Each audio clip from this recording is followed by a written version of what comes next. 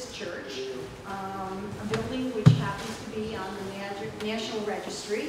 And we are hoping certainly within a couple of months that we will turn in our application for the Stonehouse Tavern, and that this time next year we'll be on the National Register. As a director of CHS, I'd like to give you a couple of updates on things. One is that tomorrow, People's Bank is going to be having a car wash, which will benefit 3 of the nonprofits here in town, and CHS is one of them. So if your car looks like it could use a wash, please take your car down. Secondly, we've turned in 2 grants recently, or turned in applications for 2 grants. One of them being a very large grant to LCHIP. And should we receive this grant, which we won't know about until early December, it will mean that we will be able to secure the Stonehouse in terms of the elements. We'll be able to take care of the chimneys, the roof, the doors for restoration, the windows for restoration, etc. That is going to require a bit of excess money because of the fact that if you know about LCHIP, you will know that it is matching funds. So at our meeting today, we discussed how to reach out to the people to earn those matching funds. So you'll be hearing from us. Other programs. Well, we only have one more for this summer, and on August 1st, we have Lynn Borofsky coming to speak right here. That is a Thursday, and she's going to speak to us about one of our eccentric residents, Madame Cherie. You may know that recently Ann Stokes passed away. And Ann Stokes had a great deal of material that actually belonged to Madame Cherie because she bought her property. And some of that will be shared with you through Lynn. Some will be coming to CHS, to Brattleboro, and also personally to Lynn as a result of Ann Stokes' estate.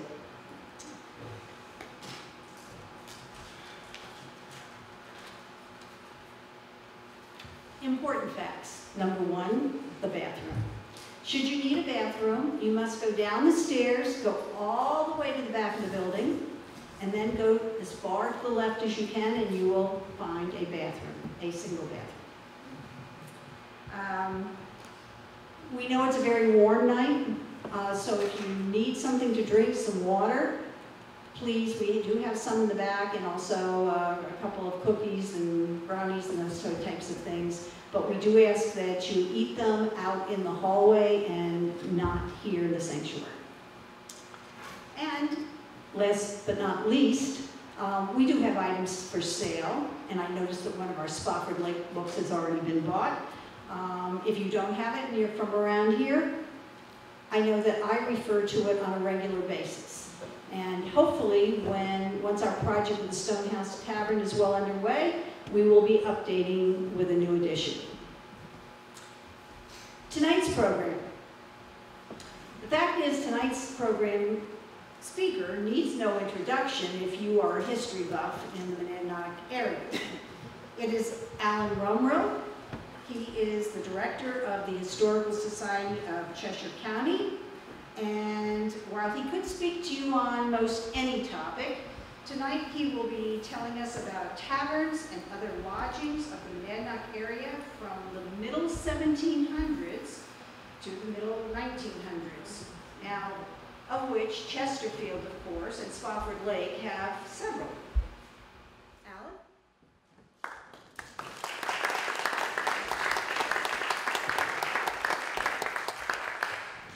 Thank you. One moment before, I forgot to do something. If you didn't see the King's Sentinel today, on the top, where it says X marks the spot, but what is it, was a story about Annette, oops, I'm missing the last name. Spalding, who was our speaker just last week. And if some of you, because of the SLA dinner or other reasons, missed it, it was taped and it will be available for viewing probably within a couple weeks or so, Reggie got in touch with me and said so. Where? From the Historical Society. On the website? Yes, we'll put it on the website. Thank you. Thank you. I like the podium here.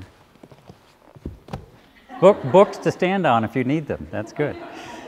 The presentation tonight is entitled The Friendly Tavern, and as was mentioned, it really deals with public lodging in the region from the 1700s up into the 1900s. So we look at taverns, hotels, grand hotels, resorts such as those that were on Spofford Lake. And then we get into roadside cottages and motels and country inns even to show how public lodging has changed and why it changed over the years as well. And lots of interesting stories based on about 36 different taverns and hotels and inns in this region. And it was interesting and a little worrying to me when I noticed when I received the notification for this program that said this is a new program. I was hoping they meant it was new on their schedule because it's not a newly developed program. This is something that we put together at the Historical Society more than 30 years ago. So you'll notice that I have antique equipment to run this program. That's a slide projector for any of you who aren't old enough to remember what that is. And I'm hoping it lasts through tonight's program so we can see it all. But I wanted to give you an introduction, first of all, on really the history of taverns and their purpose in the region before we get into the slide program. And I wanted to start with a quote from Donna Bell and Jim Garvin, which they opened their landmark book On the Road North of Boston, New Hampshire Taverns and Turnpikes, 1700 to 1900 with. It's really a concise description, but very far-reaching description of the importance of the tavern in the early history of New Hampshire. They wrote, "It provided a meeting place for the local electorate and for social organizations. On occasion, it substituted for the meeting house, the school, the courtroom, the store, and the hospital. Its yard doubled as military training field, sports arena, stockyards, and fairgrounds. And by its very nature, the tavern was also a place of comfort, relaxation, and gossip, a home away from home. A place where people congregated at times of celebration or play. The tavern offered fellowship, enhanced by the bottle, the pipe, the shared and dog-eared newspaper, and the diverting spectacle of the passing world. The tavern was truly a public house, its doors open to all." And indeed, that's just the way it was here in Cheshire County. Our tavern served all of those purposes, from public meeting place and social gathering spot to newsroom, and especially a welcome place of rest, relaxation, and revival for people who were traveling on the roads of the Monadnock region. They were truly public houses. Taverns were affected by the early colonial laws of New Hampshire. They were regulated by law. Town selectmen licensed taverns to control the sale of liquor and the number of taverns in each town as well. Tavern keepers were required to provide food and lodging for travelers and their horses. So by law, they had to have food and lodging available for people who were traveling if they wanted to run a tavern and for their horses as well.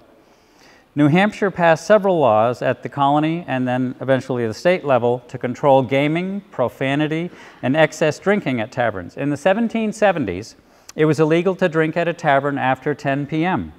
and to drink at a tavern for more than 2 hours or to drink to, quote, drunkenness, according to the law of New Hampshire. Laws were enacted to limit the number of taverns in each town, and this is from the wording of the law, quote, to prevent nurseries of vice and debauchery.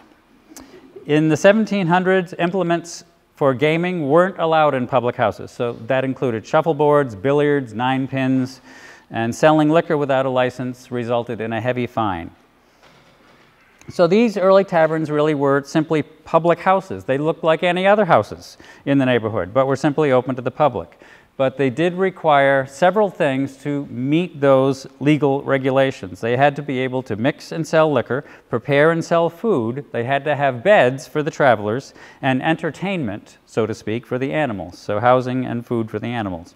So the tavern needed a bar, a kitchen, and a dining space sufficient to make and serve meals, public bedrooms, and a barn or a carriage shed to shelter and feed the animals. Most taverns had a hall or large meeting room, often upstairs, to hold public meetings and dances as well.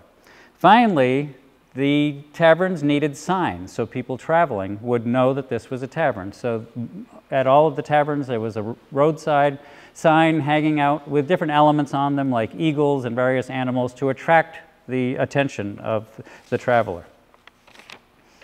New Hampshire taverns generally offered a warm greeting, ample food, and clean rooms. Despite these positive attributes, the tavern experience was much, much different than we expect in a hotel today. Early taverns usually had a common sleeping room, so people traveling would all go upstairs and they would sleep in the same room. And sometimes the beds themselves would be shared with other travelers. Some taverns posted rules and regulations that said no more than 5 people could sleep in a single bed. So that's the way it was then. A bath or a fire in the sleeping room would require an extra fee, and if the common sleeping room filled up, they would lay out mattresses and bedspreads, so maybe in the ballroom or even down in the tap room, so people could have a place to sleep. As I mentioned, taverns were required to sell food for the travelers, but that doesn't mean there was much variety. Often the meals were pretty much the same from morning to afternoon to evening and from tavern to tavern. There wasn't much variety. Room service was very rare and expensive, if you could even get it. 3 meals were usually served at the tavern: breakfast, dinner, and supper, and sometimes they would add tea in the afternoon as well. Breakfast was a large meal and usually consisted of the same menu as supper later in the day, including meat, eggs, bacon, fish, cheese, bread, and potatoes. The midday meal would be pretty much the same, except they would have some sorts of vegetables, a salad, and fresh fruit in season. And they also supplied food for the road as well, so the tavern keeper would be able to prepare food and sell it to you for the road.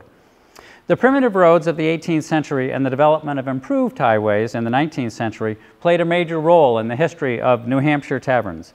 During the 1730s, 40s, and 50s, most of the roads around here were simply blazed trails into the wilderness in southwestern New Hampshire. From the 1750s to the 1800s, trees were removed and roads were widened and improved. And the early 1800s saw the introduction of turnpike companies that built much better roads. They would pay to build turnpikes, improved highways, and they were often graded and incorporated bridges and stone culverts, which you hadn't had before, and you would pay a fee to use one of the turnpikes. Enoch Hale of Rindge built the first bridge across the Connecticut River in 1785, and that actually connected North Walpole with Bellows Falls, the first bridge across the river. There were also ferries that operated to allow travelers to cross the river between Vermont and New Hampshire. And then in the 1800s, covered bridges and stone arch bridges started to be used, and making travel much, much easier. But the primitive nature of the highways and the means of transport, people were on horseback, in sleighs, carriages, or even walking, meant that large numbers of taverns were necessary so that people could stop often to warm themselves by the fireplace and to get a meal. Stagecoaches began to offer transportation in the 1760s, but that was over toward the coast of New Hampshire. It was another 40 years or so before stage service arrived here in southwest New Hampshire, again due to the quality of the roads. Stage lines made a point of stopping at taverns where food was good and always available to travelers, so there was a relationship between the stage company and the tavern keeper. Commercial interest other than stage lines also made use of the taverns. The mail and the newspapers came and were dropped off at the tavern by stage or post riders and were often distributed right from there. In Keene, the Richardson Tavern on West Street was the very first post office in Keene, for example. Teamsters with cattle, sheep, and turkeys also made use of the taverns on their drives. So they would not only offer meal and bed for the teamsters, but feed and enclosure for the livestock as well.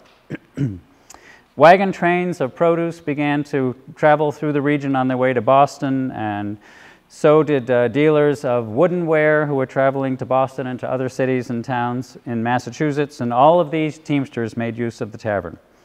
The tavern played a very important role socially in the life of the community and was probably the second most important social institution in colonial America after the church itself.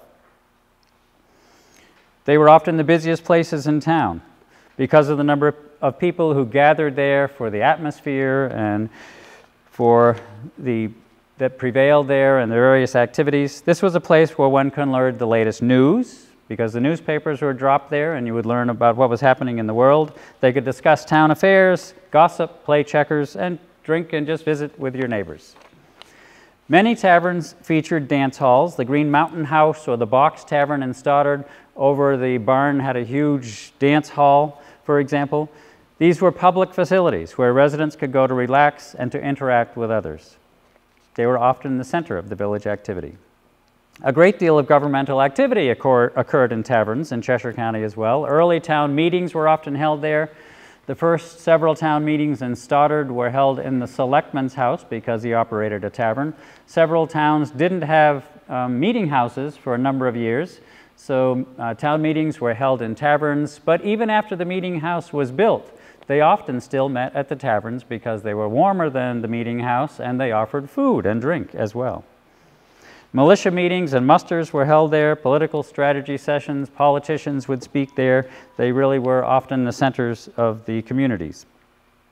The tavern owners were often successful and prominent residents of the community because the selectmen realized that they might be more successful as tavern keepers, so it was more likely that they would receive a license from the selectmen.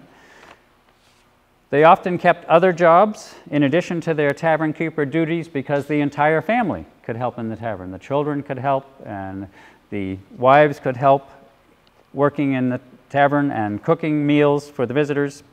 And sometimes wives ran the taverns or ladies ran the taverns themselves. Mary Dunbar in Keene operated the Dunbar Tavern on Main Street. After her husband died in the 1780s, she opened it to the public so she could make a living with her several children, one of them being Cynthia Dunbar, who was Henry David Thoreau's mother, who was born there on Main Street in Keene. So there's a quick overview of taverns, and we'll let the slideshow, I hope, tell us the rest of the story. Then we'll wrap it all up at the end. And this is a slide tape program, so it runs itself. If it's too loud for you, move to the side. If it's not loud enough, come on in. We're using antique equipment.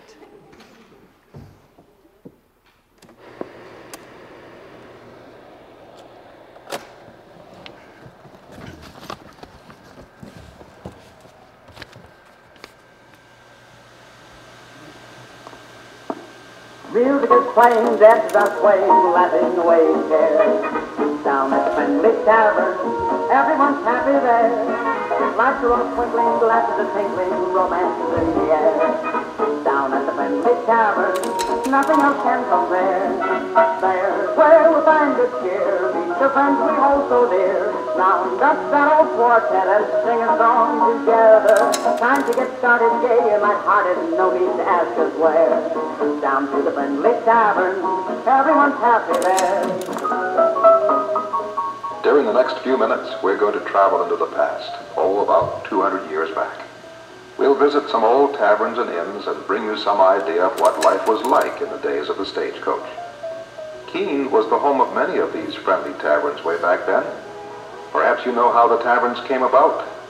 When people traveled by horseback and stagecoach, they would stop at the taverns to warm themselves by the fireplaces.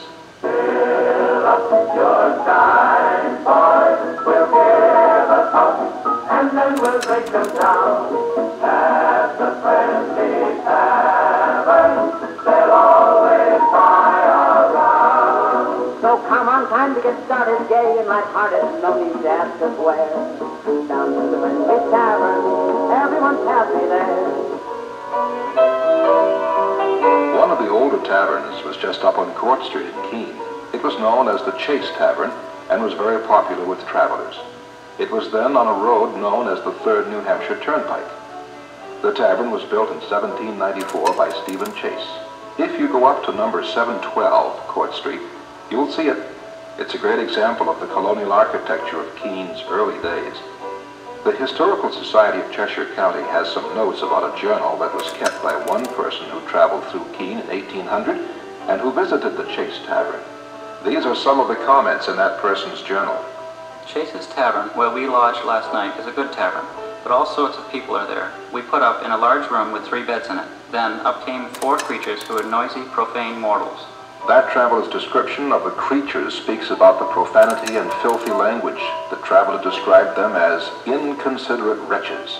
And then he continued, We said nothing to them, arose early, paid our reckoning, mounted, and pursued on our journey. It would seem from that description that our traveler had an abundance of patience. A lesser man would have resorted to violence to end their bad behavior. That little scene gives you an idea of traveling in the early 1800s. You can see that strangers were assigned to the same rooms, sometimes even the same bed. If you needed a fire in your fireplace, there would be an extra charge, and the same for a bath. Another journal entry, this one in 1825, speaks about the Chase Tavern as being a good comfortable place and quite clear of lice.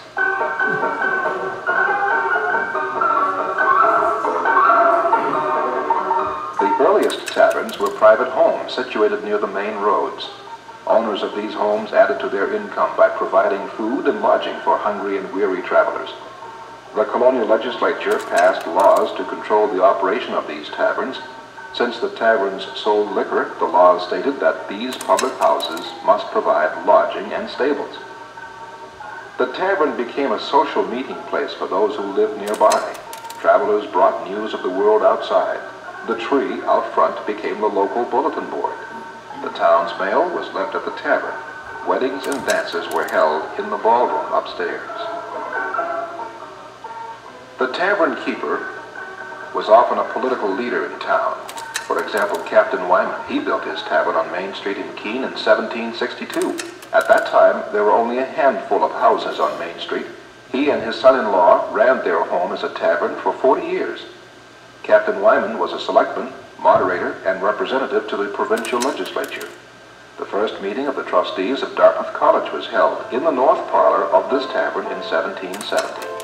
5 years later, Keene's Minutemen gathered on the front lawn prior to their march to Lexington and Concord. The date was April 1775.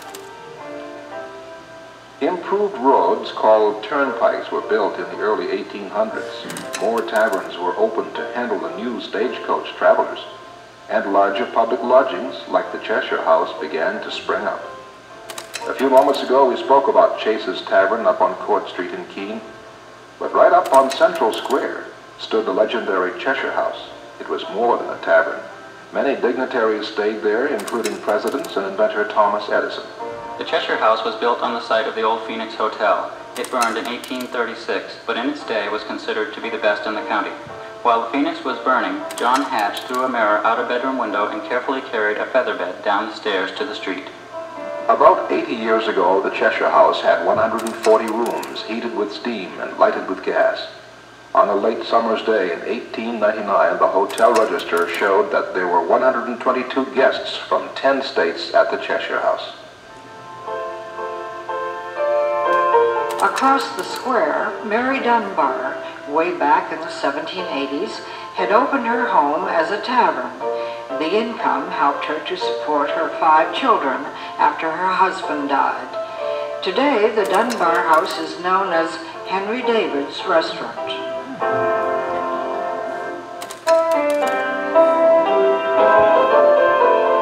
By the 1820s, there were 15 taverns operating here. The Eagle Hotel on Main Street became headquarters for people who took the stagecoach from Boston to Canada. On the night of January 21st, 1836, 150 years ago this year, a party of close to 200 people had sleigh rides, then came back to the Eagle Hotel to spend the evening dining and dancing. If you were to consider Keene as the hub of a wheel, you would see that other taverns, inns, and hotels were opened in towns north, south, east, and west of that hub. The Asa Lawrence Tavern in Roxbury Center. It was built in 1811. 80 years later, it was moved to Marlboro. Marlboro was also the site of the old Sweetser Tavern. There's a story about a muster, Henry Hunt, and a colt. The men at that muster bet Henry that he could not lead his horse up the stairs and into the hall. Henry took the bet, led the horse up the stairs, and collected the bet. But the colt refused to go down the stairs. Henry bought drinks for the men, using all of his bet, and they later led the horse down the stairs. The Shepherd Tavern in Elstead was headquarters for town meetings. Its owner, General Amos Shepherd served 11 terms in the New Hampshire legislature, 7 of those years as president of the Senate. Peter Hayward's Tavern in Surrey was licensed in 1765. It was probably that town's first tavern. Today, a private residence, it is the oldest house in Surrey. There were 44 taverns in Surrey by 1820. The Holbrook Tavern was one of them. Captain Francis Holbrook operated it. He always had a full house, never turning anyone away. If they were late, they would curl up in their heavy coats to sleep near the fire. Captain Holbrook was active in town and state politics. He kept a pair of oxen in his barn to help wagons up the long hill just beyond his tavern. Did I hear you say, how were things in Westmoreland? Well, at a tavern at Park Hill, owned by Captain Paul Brooks, there was an account book in which records were kept. In 1815, Daniel Farr, who lived nearby, ran up a bill totaling $5.10, and that was for 19½ mugs of toddy, 1 punch and liquor, 1 glass of gin, 2½ glasses of grog, and 12½ mugs of flip. Flip was a homemade beer made from dried pumpkin, dried apple skins, bran, and a dash of rum. In Stoddard, the Central House was one of the county's best-known hotels in its day, and when it was removed in 1942, its bar, windows, flooring, doors, wainscoting, wall benches, and fireplaces were transported to the Spouter Tavern at the Mystic, Connecticut Seaport Museum. The Village Hotel in Gilsum was only a sleigh ride away when it opened in 1848. 7 years later, its name was changed to Ashwaylet House. Still a sleigh ride away, members of the Keene Ladies Social Club had a January day outing there, welcomed by the operators of the hotel with an elegant supper. On the commerce side of the ledger, the Ralston Tavern in Keene was a popular spot for teamsters who carried butter and cheese from Vermont to the Boston market. The Sheepskin Tavern in Hinsdale was the stopping over place for boatmen who used the Connecticut River prior to 1850 for freighting lumber, shingles, slate, livestock, and produce. Fitzwilliam has an interesting background in taverns and inns. Thomas Goldsmith and Jonathan Fox were granted a license for their tavern in 1793. 7 years later, Fitzwilliam had 6 taverns and a population of 95. In the 1840s, the first trains came to Cheshire County. Residents of the county could travel to Boston in a few hours. Taverns began to disappear. Hotels began to appear, and so began the era of the Grand Hotel. Families left the crowds, heat, and noise of the city to spend their summer at a resort hotel. 154,000 guests registered at New Hampshire's summer hotels in 1899. The state took in $3 million in income. Pine Grove Springs Hotel at Spofford Lake was one of them. It had its own golf course. The Prospect House on Spofford Lake was another. It was built in 1873, was doubled in size just 9 years later, could accommodate 100 guests, offered a spectacular view. You could stay overnight for $2 or about $10 per week, a little more during peak summer months.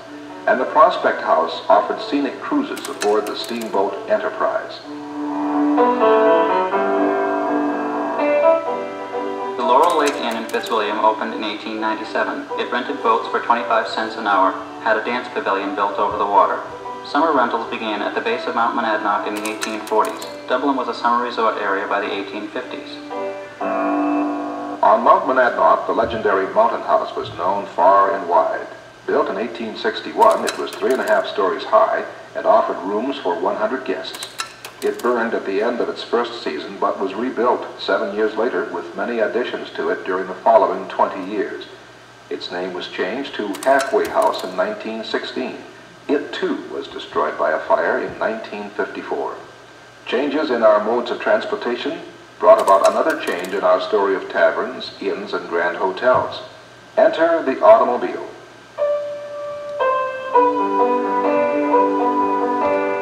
Roadside tourist cottages and motels were built. The Keene City Directory for 1953 listed 2 in Keene, the Motor Inn Motel and the Winding Brook Lodge. Winding Brook was completed in 1954 at a cost of $500,000 and offering 40 rooms. 3 years later, 20 more rooms were added. But those same automobiles found their way to the back roads on which our ancestors had traveled by stagecoach. Those colonial homes and taverns of the 17 and 1800s were rediscovered. The Sawyer Tavern, originally opened in West Keene in 1806, was reopened in 1922. The 1808 Daniel Bradford House in West Keene was rediscovered as the Bradford Inn and offered a tea room and a guest house in the 1930s. The Dublin Inn was praised by Yankee Magazine in 1966 as one of the finest in the country. In 1934, Ed Brummer bought the old Lakeview farm. As the woodbound inn, he helped to build the reputation it enjoys today. I was working in New York in a bank, and a classmate of mine was out of a job, and he knew about this inn that had been open only part of the year before. In other words, was practically abandoned. I'd worked in resorts all during school and college, but never had any idea of going into business. So, anyway, we came up in February, looked the place over. I gave up my job in April, and we came up and started in. And all my experience was in, I called it running the house party. It wasn't innkeeping, it was running the house party. The Fitzwilliam Inn stands on the site of the original Goldsmith and Fox Tavern of the 1790s. A swimming pool was added and the original kitchen converted to a cocktail lounge in the 1960s. Despite the changes converting this rustic old tavern into an up-to-date country inn, it still offers the same basic benefit as its 200 years of predecessors: rest and hospitality for the weary traveler.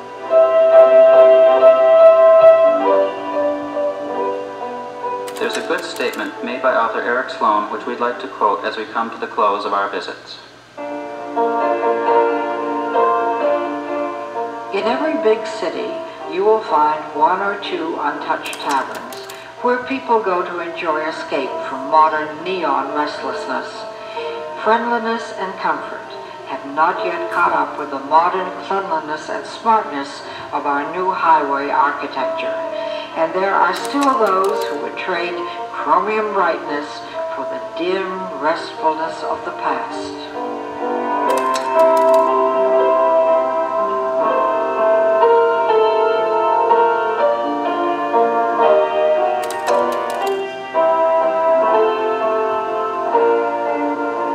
So come on, time to get started, gay and light-hearted, no need to ask us where. Down to the Friendly Tavern, everyone's happy there.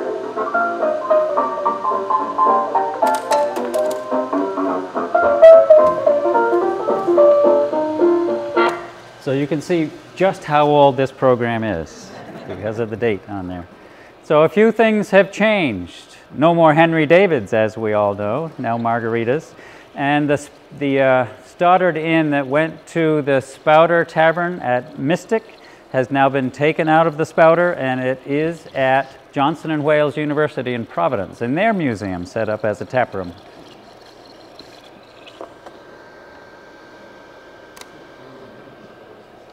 Fitzwilliam Inn hasn't changed much, yes. So we really have taken a look at taverns when the roads were difficult, and there were lots and lots of taverns so people could stop and warm themselves and get a meal. But transportation changes and improvements in roads and technology really brought about new changes. With the turnpikes and the stagecoaches, they had larger hotels, such as the Eagle and the Cheshire House on Main Street in Keene. And then the trains came as well, and people would go into one city and they needed a larger hotel to stay in when they arrived or before they headed out on the train. And then the train also resulted in the resort hotels when people wanted to get away from the heat and noise of the city, especially in the summer. And they would come to a large resort hotel on a lake such as Spofford or on a mountain such as Monadnock and spend a week or a month or sometimes the entire summer getting away from the city and getting back to nature in the late 1800s. Then we saw the automobile technology arrive in the early 1900s, and we began to see roadside cabins where people who were now driving wherever they wanted, not just where the train tracks went, could stop and rent a room And then we had motels where they would do the same.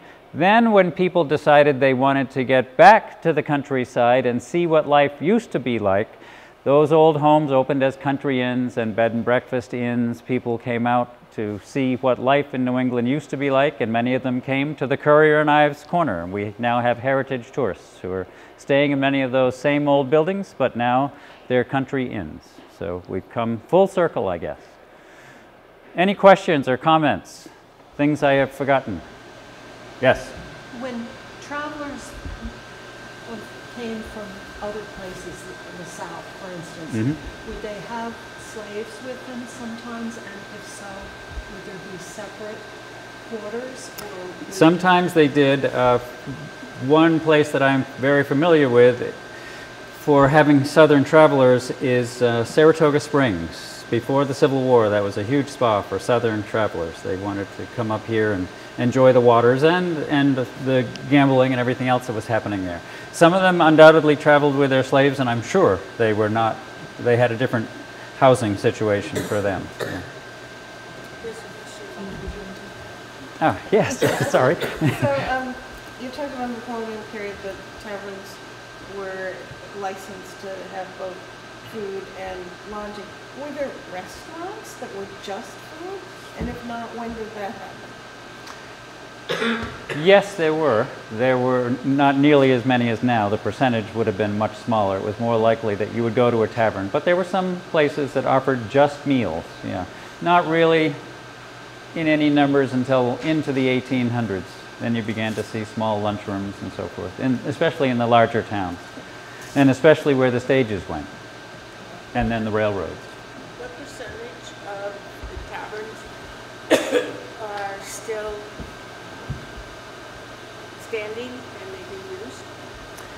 I would say that's an impossible question to answer. No, the number still standing is quite large. Most of them are private residences now. I don't know what percentage that is, but very few of them are taverns. However, one of the oldest ones, the oldest one they say in New Hampshire, is the Hancock Inn in Hancock, New Hampshire, still operated as a tavern and as an inn. And the Fitzwilliam Inn as well is one of the early ones, although it hasn't been open continuously like Hancock. It still continues to be used in that way since the 1700s. So there are a few very, very old ones still surviving, and more of them surviving as residences today. Right. Is the Chase one up on Court Street a residence? It is a private residence. It has been for many years. Yes. The Chase Tavern she was asking about, where the person went in and had a difficult evening with the rowdy mortals who came upstairs and slept in the same room. Yes. Is there a simple answer as to why so many places like that burned? I mean, it could be why. There's a combination of reasons, and this probably the most simple one is that they had open fireplaces and they all burned wood, and there was no good firefighting equipment, no fire departments and no fire engines, so fire was very, very common. Yeah, and they had flax and straw and all sorts of other things in the houses and near the fireplaces, and made clothes all winter near the fireplaces. So it was very, very common to have fires in these early homes, all made from wood in this region. Any other questions or comments? Yes?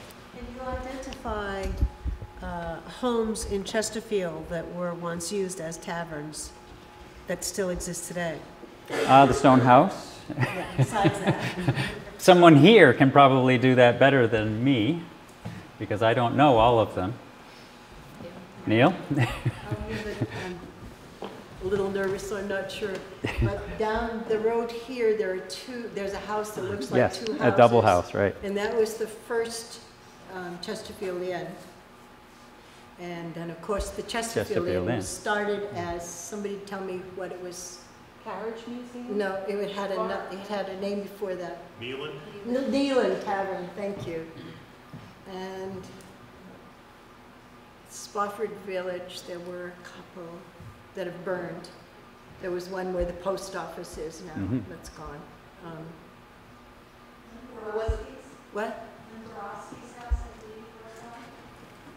Oh, Limborowski's house might have been a tavern. That was the Spofford House, you're right. What was Tower Light Inn? That's right. There's one in West Chesterfield that's now a private home that used to be called the Chesterfield Inn is now the Chesterfield House. And then the one across from Chesterfield Tire with the coffin doors used to be an inn. Right. Where's the Silverdale Hotel? And then Silverdale, which is gone, but interesting about the Sawyer Tavern that we saw in the very first picture. In the stone house, we have a wonderful bar system where you saw at the end of the show. Near the end of the show. That came from the Sawyer Tavern. Ah, I didn't know that. And the Sawyer Tavern was opened just as, was opened again Right. in 20-something. 20-something, and that's when Morris Freetzum obtained that bar and put it into the stone house. Because that's when he owned the stone Right. house. Yes, so that one had been a tavern in the 1700s and early 1800s, and then a private home, and then when automobiles came, it reopened as an inn once again. Thank you for knowing much more about Chesterfield than I do.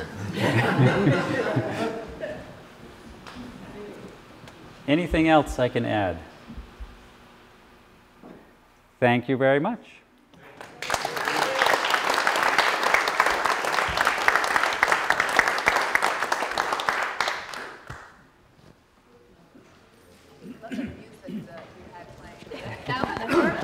Good.